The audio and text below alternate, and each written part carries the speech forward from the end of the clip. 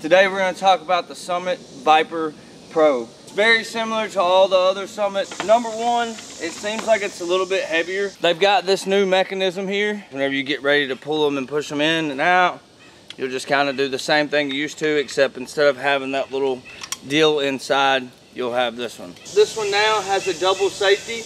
It's also got the super comfy seat. All right, so now it's hooked to the tree the same way all the rest of them are hooked to the tree. We're gonna go up just a little ways and then we'll kind of talk about it.